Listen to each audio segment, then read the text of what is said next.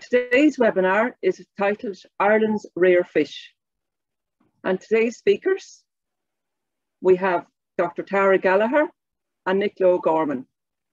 Both work in Research and Development Division in IFI. They're particularly interested in fish species of conservation concern in Ireland. And both also monitor and report on fish species protected under the EU Habitats Directive. So today we're going to be talking to you about some of Ireland's rarest fish species, including lamprey, shad, pollan and Arctic char. As well as being rare, they're probably also some of the lesser known species to occur in Ireland, and they are all of conservation concern. We'll be talking about their ecology, life cycles, where they're found in Ireland, a little bit on how we sample for them, and also their conservation status. So without further ado, I'm going to start with our lamprey species. Firstly, you can't talk about lampreys without mentioning how ancient they are on the evolutionary scale. Today's lampreys are living fossils. They're one of two of the oldest living vertebrate groups, along with the hagfishes.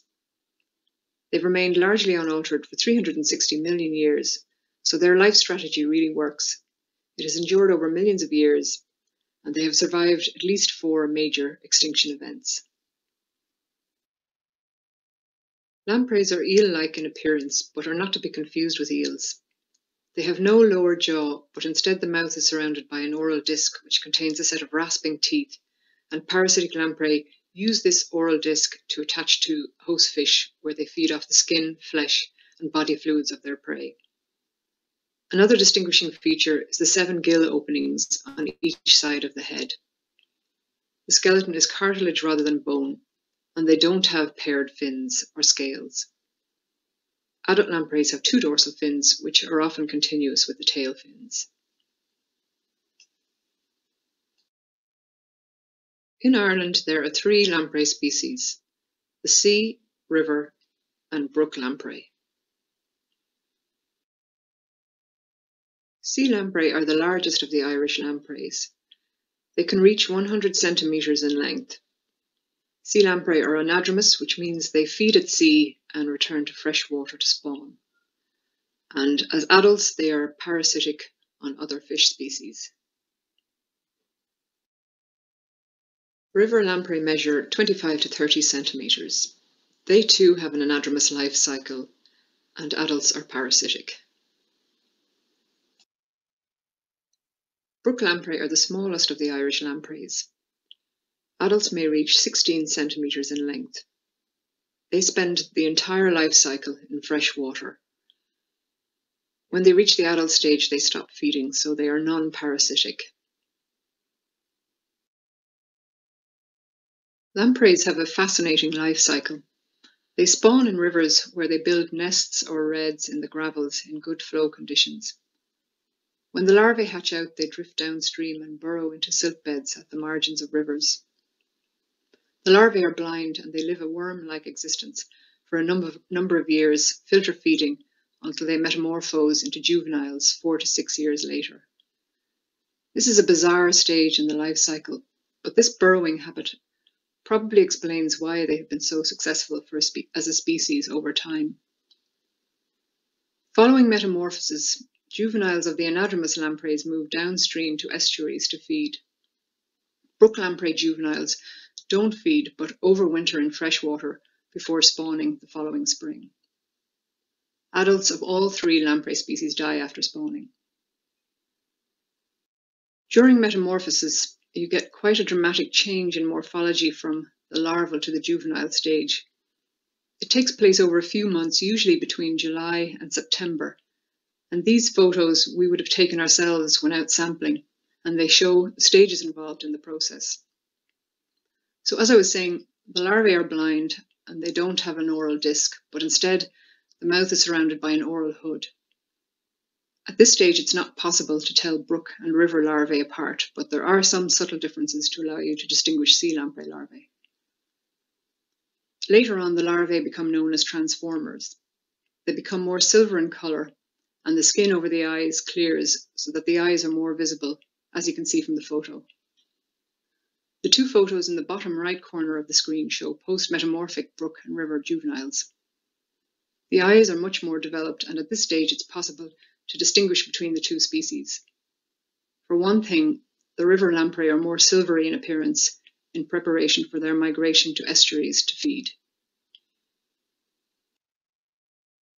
Once juvenile river and sea lampreys move into estuaries and out to sea, they attach themselves to fish and feed off the skin and muscle tissue of their prey. In the photos on the left, you can see some of the wound marks they leave on fish. Sea lampreys are even known to attach to elasmobranchs like this basking shark. As well as being predators, lamprey themselves are preyed upon by other species. They are particularly vulnerable during the freshwater spawning period, when they can be a source of food for birds such as herons and kingfishers, and for mammals like this otter here, which has captured a river lamprey. So in that particular photo, you have the scenario where one protected species is feeding on another.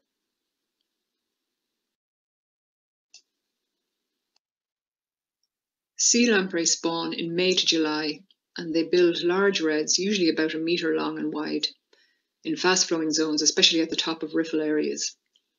They excavate the redds by moving stones with their oral discs, and they also fan the sediments with their tail, much like salmon. Individual redds are very distinctive in form. You have a depression in the sediment where spawning takes place, and directly behind this you have a mound of excavated gravels. River and brook lampreys spawn earlier in the year, in March to April, when water temperatures reach about 10 degrees centigrade. Their redds are smaller than sea lamprey redds, generally consisting of oval depressions about 20 to 40 centimetres across and 2 to 10 centimetres deep. Often you might see a freshening of the gravels in comparison to surrounding sediments, as in the centre picture, which shows some river lamprey redds on the Aughrim River in Wicklow. The photo on the left shows a river lamprey redd taken only a few weeks ago on the Slaney. So here are the sampling methods we use in our monitoring programme for lampreys. Surveys are carried out for both the larval and adult life stages. We electrofish for larval lamprey in the silt beds along the margins of rivers. The slide shows a photo of some larvae captured during a survey. There are a few age classes present, and if you look closely, you can see one of the individuals is silver in colour, so it has metamorphosed to the juvenile stage. Red counts are used to survey adult lampreys, and we also carry out float-over surveys to investigate the extent of sea lamprey spawning. Lampreys are protected under the EU Habitats Directive, so there's an obligation that they achieve or attain favourable conservation status. They're listed in Annex 2 of the directive, which means that special areas of conservation have to be designated for lampreys. In the most recent conservation status assessment from 2019, brook lamprey have a favourable status, and as you can see from the map, they have a widespread distribution. So brook lamprey are doing very well in Ireland. The status of sea lamprey, on the other hand, was assessed as bad, and this is due particularly to the low population size and the issue of migration barriers, namely weirs, which prevent adequate access to spawning and nursery habitat in many rivers. Due to a deficiency of data, the current status of river lamprey is unknown, and there will be a strong focus on river lamprey in our monitoring programme over the next few years. We're now going to talk about twaite shad. Twaite shad are pelagic fish belonging to the herring family, but with a freshwater spawning phase. They occur along the west coast of Europe from Norway to Spain. They are herring-like in appearance, but more deep-bodied. They occur in coastal and inshore waters and then return to freshwater to spawn. Their abundance has declined in Europe, and like lampreys, they're protected under the Habitats Directive. All of the special areas of conservation for twaite shad are in the southeast of the country, and there are spawning populations on the Barrow, Shore and the Munster Blackwater. Twaite shad enter rivers in April, and spawning occurs in May and June. They spawn over gravels and cobbles in flowing water. In Ireland, they tend to spawn at the top of the tidal limit in the SAC rivers. Spawning occurs at night and involves a lot of splashing at the surface. The fertilised eggs drift to the bottom and hatch within 4 to 6 days. The larvae then move into quieter, slower flowing areas of the river and as juveniles move downstream to estuaries in the autumn. Twaite shad are multi-annual spawners, and it's likely that they show fidelity to natal rivers. This slide shows some of the sampling methods we use for shad. These include egg kick sampling surveys to determine the location and timing of spawning events, seine netting and trawling surveys for juveniles, and we've also carried out telemetry studies where we've tagged fish to investigate the movement and behaviour of twaite shad during the spawning period. The conservation status of twaite shad was assessed as bad in the most recent Habitats Directive Article 17 report. This was due mainly to the low population size and the area and quality of habitat available for spawning. Hi there, my name is Nicola and I'm here to talk about some of our conservation fish species, in particular pollan, Killarney shad and Arctic char. So I'm just going to start with a quick biology of the three species. All three species dwell in pelagic or open water. All three species are part of our natural heritage and some of the first vertebrates to colonise Ireland after the Ice Age. Pollan and Arctic char are members of the salmonid family, while Killarney shad are members of the warm water culpellid family. The three species are at the thermal limit of their range here in Ireland. They were once abundant where they occurred and now are in decline or locally extinct. Pollan are only found in 5 lakes in Ireland, shown here on the map in blue. Killarney shad are only found in Lough Lean, shown in red down in Kerry. The Arctic char are generally along the west coast of Ireland, shown as black dots. There were populations in the Midlands and along the east coast, but these are now extinct. There's legislation in place to protect these fish species. Pollan and Killarney shad are protected by Annex 5 of the Habitats Directive. Killarney shad is also listed under Annex 2 of the Habitats Directive, which means that it needs to have a designated SAC, or Special Area of Conservation. Killarney shad is listed in the Killarney National Park, McGillicuddy Reeks and Cara River Catchment SAC. In the most recent assessment of Article 17 of the Habitats Directive, pollan was assessed as bad and Killarney shad was assessed as favourable. All three species are listed as vulnerable on the Irish Red Data Book species list. Killarney shad are a landlocked twaite shad species. Similar populations occur in the Mediterranean and the Balkans. They grow to approximately 35 centimetres in length.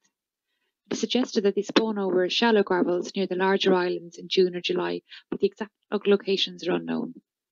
They form big shoals in the open water pelagic zone. Juveniles predominantly feed on zooplankton. They don't appear to be sensitive to nutrient enrichment, and climate warming may not be a big problem as they are a warm water species. In the most recent reporting cycle for Article 17 of the Habitats Directive, the status of Killarney shad was assessed to be favourable, as it has been on the last 2 assessments. The range of the Killarney shad is protected within Killarney National Park. The continual presence of adult fish in successive fish surveys indicates ongoing successful spawning effort. The continued absence of introduced species from Lough Lean is crucial to the continued success of Killarney shad. Any disruption of the ecology of the lake could be detrimental to the species. Pollan are a member of the salmonid family. They are a relic species of the Ice Age. Ireland has the only subarctic population of pollan. Other populations exist in Russia, Canada and Alaska. Pollan are the only European vertebrate which are found uniquely in Ireland. The Irish population of pollan are unique in that they spend their whole life in fresh water. Other populations migrate to sea, unlike our population. Pollan are conspecific with Arctis cisco. This is an anadromous species that overwinters in large Siberian, Alaskan and Canadian rivers and feeds in summer in the near shore corridor of the Arctic Ocean. In Ireland they are found on Lough Allen, Lough Ree and Lough Derg on the Shannon system and also on Lochs Nahe and Lower Lough Erne. Pollan spawn in December and the eggs are deposited on gravelled, exposed rocky shores of the lake bed. These spawning observations are from Lough Nahe. There are no documented spawning events from the Shannon. After approximately 2 months, in around February, the fry hatch. The fry are fast growing and can get to lengths of 7 centimetres by June and 15 centimetres by their first year. The maximum length is approximately 35 centimetres. Pollan are relatively short-lived, living until they're about 5 or 6 years old. They become sexually mature after 2 years. Over the years, we have trialled a number of methods for sampling pollen. These include bongo netting, hydroacoustics, and pelagic netting. Under the Habitats Directive, IFI were tasked with reporting on all life stages of the species being monitored. We previously used bongo nets to successfully sample juvenile shad on some of the southern rivers and tried to use this technique to monitor for juvenile pollen. Similar studies had successfully been undertaken on Lough Neagh. The bongo net, which you can see in the centre of this slide, is suspended over the bow of the boat while the boat slowly moves forward, catching the juvenile pollen. On Lough Ree, we sampled at 46 locations, of which 11 were positive. On Lough Allen, in spring 2014, we sampled at 24 locations and 16 were positive. A colleague who unfortunately is no longer with Inland Fisheries Ireland, Emma Marcy, completed her PhD thesis using hydroacoustic methods to estimate rare fish populations. Her thesis, entitled Endangered Fish Species in Irish Lake, the Development of Sampling Protocols for Ecological and Conservation Status Assessment, provided us with a density for pollen. This was invaluable when reporting for Article 17 of the Habitats Directive. Emma's results demonstrated that the density of pollen decreased as you descend the Shannon. So you can see here the maximum record for pollen on Lough Allen is 390 pollen per hectare, and on Lough Ree is 40 pollen per hectare and 16 on the lowest lake, Lough Derg. Between 2015 and 2017, we sampled Lough Allen, Ree and Derg on 3 occasions using pelagic nets. We had some questions we wanted to answer, such as would there be a difference in the size range of fish caught at different times of the year? At what pelagic depth would the fish be captured? What was the gravity rate of the fish across a temporal time frame? In 2016, we sampled Lough Ree in June, September, and then the following February 2017. We set 5 pelagic nets at 5 different depth zones. Here is the length frequency of the pollen caught. The length of pollen captured ranged between 102 and 317 millimetres. The majority of fish fell within 3 size categories. Although the overall status of pollen is assessed as bad, as in the previous 2 reporting periods, the trend is now known to be stable. Our monitoring of pollen has informed us. The pollen appear to be sustaining themselves in the Shannon lakes. Pollen abundance decreases as we descend the Shannon. Multiple anthropogenic stressors seem to be driving this trend, and more research is needed. Pollen appear to be good biological indicators. Pelagic netting and hydroacoustics are used to monitor this species for the Habitats Directive. Arctic char are the world's most northerly distributed freshwater fish. In the Arctic Circle, anadromous lake and riverine populations occur. They can feed and grow at temperatures close to 0 degrees Celsius. In Ireland, they are only found in lakes and grow to around 35 centimetres and have been aged at 9 years plus. They spawn over coarse gravel in winter, and juveniles feed on zooplankton and benthic invertebrates. Arctic char are very sensitive to nutrient enrichment, climate warming, introduction of non-native species, acidification, sedimentation of spawning gravels. Arctic char are known to be in existence in 45 lakes in Ireland. Many populations are extinct, or the current status is unknown. Declining populations are mainly due to the introduction of non-native species and the lack of cold water habitat. There are a number of pressures and threats to these rare fish species. These include barriers to migration, for example weirs. These prevent the upward migration of river and sea lamprey and also twaite shad to spawning areas. Poor water quality. The introduction of non-native or non-resident fish species. The introduction of invasive species such as zebra mussel and Asian clam. Water regulation or abstraction. Pollen and Arctic char spawn over gravel shores. If there is an alteration in water levels at spawning times, the eggs may not survive. Climate change. Changes in precipitation or temperature. For example, twaite shad spawn in May. In some recent years, there have been large floods in June. These floods wash away the young of the year who are too small to survive the increased flow conditions. Commercial fishing may lead to a reduction in prey species. This is a particular threat to river and sea lamprey and also to twaite shad. Angling pressure, or also bycatch from commercial fisheries. So how can we conserve these valuable fish species? There are 4 interlinked steps we can take. By continuing our research, we gain more knowledge into aspects of the particular species life cycle and what threats they may face at certain stage of their life, such as fry predation or competition for food with a non-native fish species. Knowing these threats and pressures, we can create policies and legislation to protect the species and their habitats. We can also create awareness with talks like this, so people will have an interest in protecting the habitats and species around them. Thank you for taking the time to learn about Ireland's rare fish species. I hope you enjoyed our presentation. If you have any questions, please feel free to ask us now.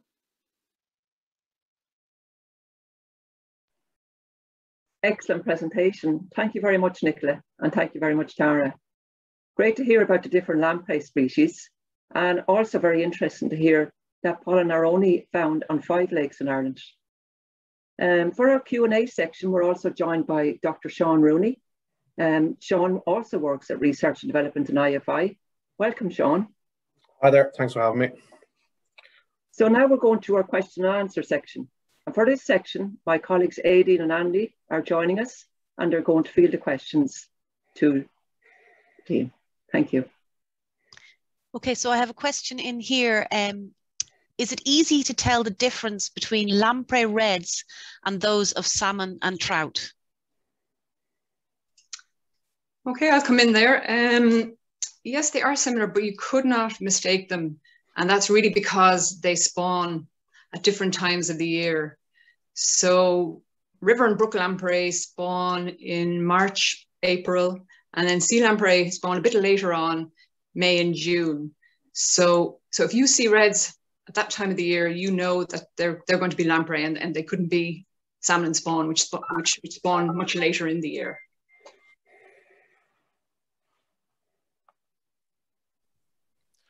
Okay, thank you for that. I've got a question here. What has caused Arctic char to go extinct? Well, there's a number of reasons. A lot of it is introduced species, you know, such as maybe the likes of zebra mussels, or in some lakes Asian clam, but also there's some lakes that we've surveyed in the past, and the likes of perch or pike have been introduced, and they just outcompete with the young char and predate on them also. So that's one of the main reasons, is just non-native species being introduced to the lakes.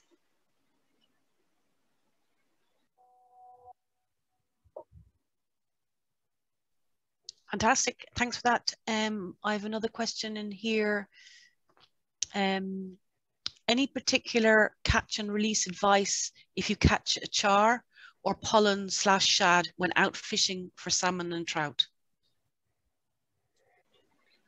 I think the same with any fish really for catch and release.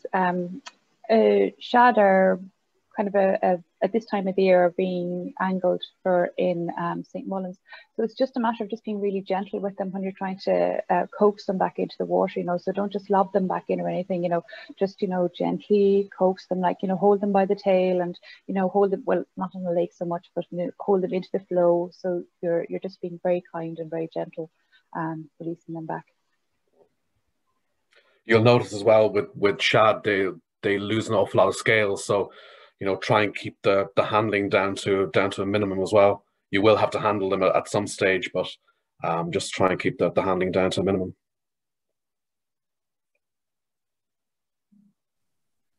Okay, that's great, thank you. There's another question coming here. Nicola, you said that pollen are the only European vertebrate found in Ireland. I always thought that Sonahan from Melvin and Dollahan in Lough Neagh were unique as well and only found in those lakes.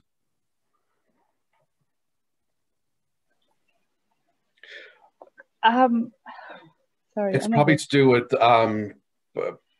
subspecies classification. Those varieties of trout are, I don't think they're official subspecies, whereas the pollen is. So it comes down to actual taxonomic classification. Thanks for that. Why does pollen density decrease as you move down the Shannon? I think this is once again down to introduced species that we have along the Shannon. You've got greater densities of the likes of horsefish as you move down the Shannon from Lough Allen, and they're just out competing with the pollen, unfortunately. Also entrepreneurs and you know, the likes of big towns and like Athlone, and I'm not blaming towns or anything, you know, but you know, you've got a bit of eutrophication going on as well. Yeah, there are quite a few pressures really going on when you look at pollen, and it's not, you know, it's not completely understood either. So, you know, we'll probably need a lot of investigation, you know, as to why you are seeing these decrease in abundance. So, but yeah, there's certainly a lot of pressures there. Sorry, actually, just one thing actually that we did notice is that although the density of pollen was really big on Lough Allen, like we caught an awful lot of fish, but they were a lot smaller. So there could be something to do with competition for them, that they can't grow bigger. But as you went down to Lough Ree, you got much bigger fish, and they're much sturdier as well, you know, which is good. But possibly, and this is an MS PhD, is that, you know, there might be a bit of over competition as well in Lough Allen. So it is both to be said. You've got really good fish, mighty fish in Lough Ree, and very few than we found in Lough Turr. Thanks for that. What do you see as the future for pollen and char in Ireland? It's a very difficult question. I'd like to see them increasing the populations, which, you know, we'd all love to see, but hopefully we don't lose any more char populations. You know, there are some surveys that I've done, and we've repeated them, where we've caught less char the second time round, and perch seems to be an introduced species, which really, once you get perch in, it is really difficult to get rid of them, and the char populations do decrease. So just if people could stop introducing perch into places. They're not supposed to be there. But the future, I hope we don't lose any more populations, basically, you know. And climate change is a factor, like with increasing water temperatures, they need cold water, and water abstraction is another pressure on them as well. But I think, you know, that places where there is water extraction going on, there's a lot of communication between fisheries and the council or whoever it is. So, it's good. Thank you for that. Just another question here, sort of similar vein, I suppose. Is it possible to reintroduce the likes of Arctic char into locations where they have been deemed extinct? We haven't done that here. I think it has been done in the UK. They've created reservoir populations that they'll use, but we talked about it a few years ago, but we didn't get very far with like stripping the char that are there. We tried to actually catch them on Lough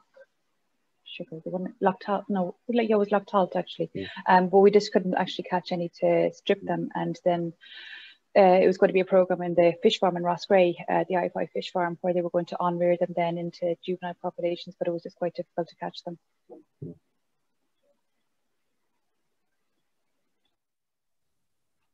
Okay, thank you for that.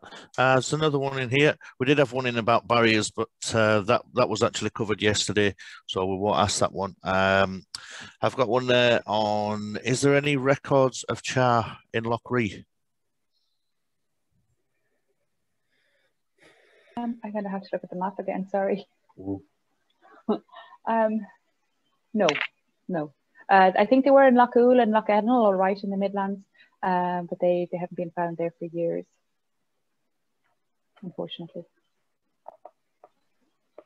Thank you. And here's another question: is there something unique in the Shannon lakes that the pollen are staying for? So I suppose, why are they there as opposed to other places? I am not sure of that. Sean? Depth. Yeah. Depth. Size and depth.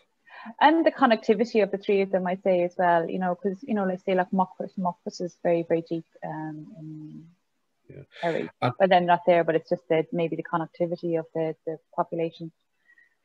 Yeah, we're still not sure exactly where the pollen spawn in any of the three lakes on the Shannon. we have our suspicions where it happens, but we've never actually seen it. So that could be something to do with it as well. That there's very optimal spawning habitat and conditions there in those lakes. Okay, thank you. Another one that we've got in there is, do salmon and trout prey on lamprey? Yes, they do. Oh, sorry, that's Tara. Do you want to take that one?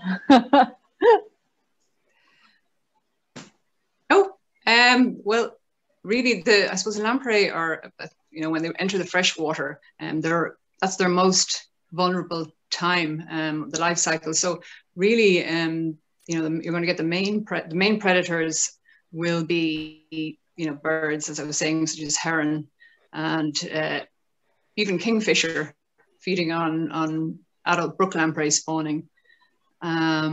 So yeah, I'm not so sure actually if you get trout and yeah, I think they have been found in stomach contents of pike and trout. All right, yeah, but I think it's maybe a seasonal prey that they're doing. The lamprey are moving, to try and find a spawning area in springtime, and it's like us, when strawberries are in season, we eat strawberries or whatever. So the lamprey are moving around, so they're just going to eat what's there, because they're free flowing and free swimming. Yeah, I mean, it's possible certainly when the juveniles are migrating, downstream. And the adults to the spawning, the adults to spawning areas as well. Yeah. Thank you. Just I suppose a comment here really.